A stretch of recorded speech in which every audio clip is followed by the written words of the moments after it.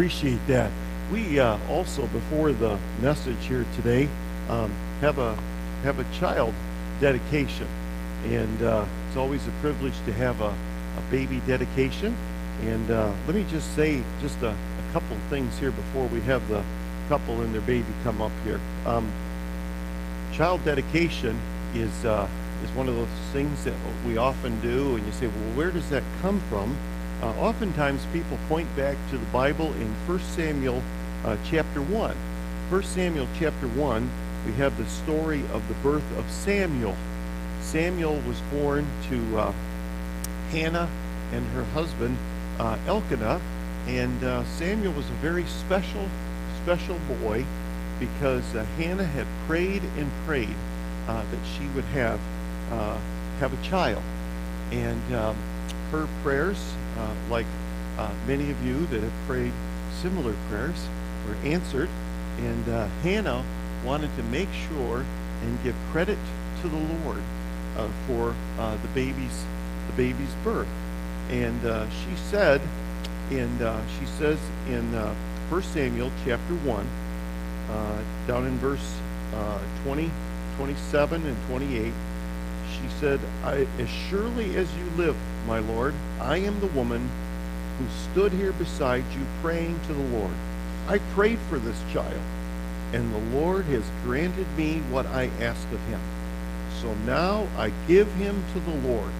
For his whole life he will be given over to the Lord. And he worshiped the Lord there. That was Hannah's prayer, and it's a prayer that's been prayed many times through the years by parents as they have dedicated their child to the Lord. I'd like to have Steve and Crystal Riley come up here this morning. Steve and Crystal and their son Buck is going to be dedicated here this morning. Steve and Crystal this is a great couple right here. I always kid them that this is it's a Gale Riley corporate merger is what they have here, and we always were looking for one of these through the years, and finally, and if you know our church very much, you realize there's lots of Gales, lots of Rileys, and as someone who new to our church said, and Crystal Riley is related to everybody, and if you think she is, little Buck is, okay? Crystal has already said Buck will have to leave the county in order to find a spouse, okay? Because, hey, all of you that are related to these guys, stand up. All of you that are related to Crystal, keep standing, keep standing, keep standing. Look at this bunch. Oh, good, good.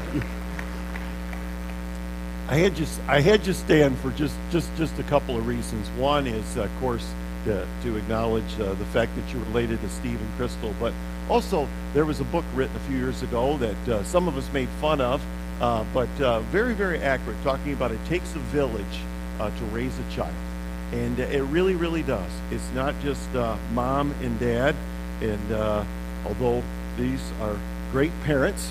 And if you have any doubt about that, just realize Crystal has 2 babies, and she memorized that whole thing this morning there. So you evidently need more children. No, that's just kidding. Just kidding here. This these guys just celebrated their 5-year anniversary, and Steve did something very unique. He built a house and hoped he would find a wife, and he did. And that's a wonderful thing. He's got a very good one. They have 2 children. Bryn and Buck. And this morning they want to dedicate Buck. You decided to go off instead of just the normal Steve type names, go with some special ones there. That's a good thing. You want to dedicate Buck, whose birthday is when? Steve, tell us when his birthday is. February 22nd. I hope this mic. February 22nd here, mic number 2. And February 22nd, and dedicating him this morning, and as that with Steve and Crystal, we're dedicating him right between asparagus and cherries, and you'll be able to remember that through the years. Steve, you got any thoughts before I pray here this morning, a prayer dedication? Yeah, just a couple thoughts. we know we serve a great God. Um, in February of 2008, we had a miscarriage. Almost 3 years later, we had our second child, and we know that that's a gift from the Lord. We know it's a great privilege to have children, and it's also a great responsibility. And we know that we're not perfect, and there's shortcomings, and we need the Lord's help. And I just feel very blessed. We know it's a great leg up to be in a church family such as this. I look out and I see a lot of people that I look up to that are still faithful to the Lord today, and that's quite a heritage and a very great environment to raise a child in. I feel like it's more of a charge to us today. Proverbs 22:6 says, "Raises a child in the way he should go. From when he is old, he will not depart from it." And that's our wish for Dylan Buck today. Here, and let's pray. Dear Heavenly Father, Lord, we just thank you so much for this special day, July 3rd, 2011, where Steve and Crystal stand here today and dedicate Buck to you.